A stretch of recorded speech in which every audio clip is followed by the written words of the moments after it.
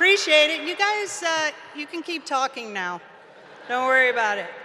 No, it's wonderful to be here. I would like to thank the IICF. You know, I love New York. Who doesn't love New York? Especially this time of year. You know, being back in New York has brought back so many wonderful memories, especially after winning the '99 World Cup. Yeah. I remember flying cross country. We were greeted here as champions. We had so much fun making the rounds on all the talk shows, the late night shows. I remember doing Letterman. Yeah. For some of you who don't know who he is, you can YouTube him. At least that's what my kids tell me. If I don't know how to do something, Mom, just Google or YouTube it. I'm like, great. We were treated to some amazing restaurants and some nightclubs, which when I think about going out to a club at my age, I end up breaking out in a cold sweat. My kids have told me that none of my dance moves still apply to today, but everything comes back. I see neons coming back. I see parachute pants are coming back, so there's hope. Fast forward 20 years, and to what this current U.S. women's national team were able to accomplish with their historic World Cup. Heck yeah.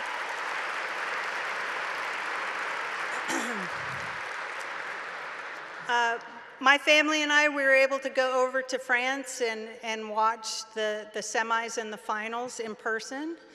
And it was so wonderful, you know, walking the concourse and having kids run up to you and say, "Can I take a picture?" And I'm like, "Absolutely. You know, my mom watched you play." And I was like, bug off, kid. But just to see how far the sport has grown, while we were vacationing in Europe, I was able to turn on the TV in Rome and watch the Champions Parade here in New York City for this current team. I also saw that every player was given a key to the city. And this explains why my key no longer works. As with a new champion, they decide to change the lock. So thank you for that. But to be honest, today, I want to say thank you for your gracious gift to my foundation. The Mia Hamm Foundation started in 1999. My family and I began trying to raise funds and find a donor for my brother after we found out that in order to live, he had to have a bone marrow transplant. He was suffering from a bone marrow failure disease called myelodysplasia. It was a personal fight. It was one that was really difficult for me because I was watching my hero struggle. But I was inspired by the generosity and the kindness of complete strangers. The only choice for me was to pay it forward and to help others who are facing similar circumstances. The Mia Hamm Foundation continues to give grants to different groups who raise awareness of the importance of getting people registered in the National Bone Marrow Registry.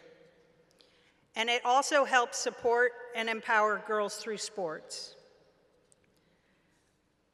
We are so proud of all the work we do at the Mia Hamm Foundation, but none more than knowing that we have saved lives from our bone marrow drives. I believe, as of now, we have over a handful of matches that have happened because of drives at our events.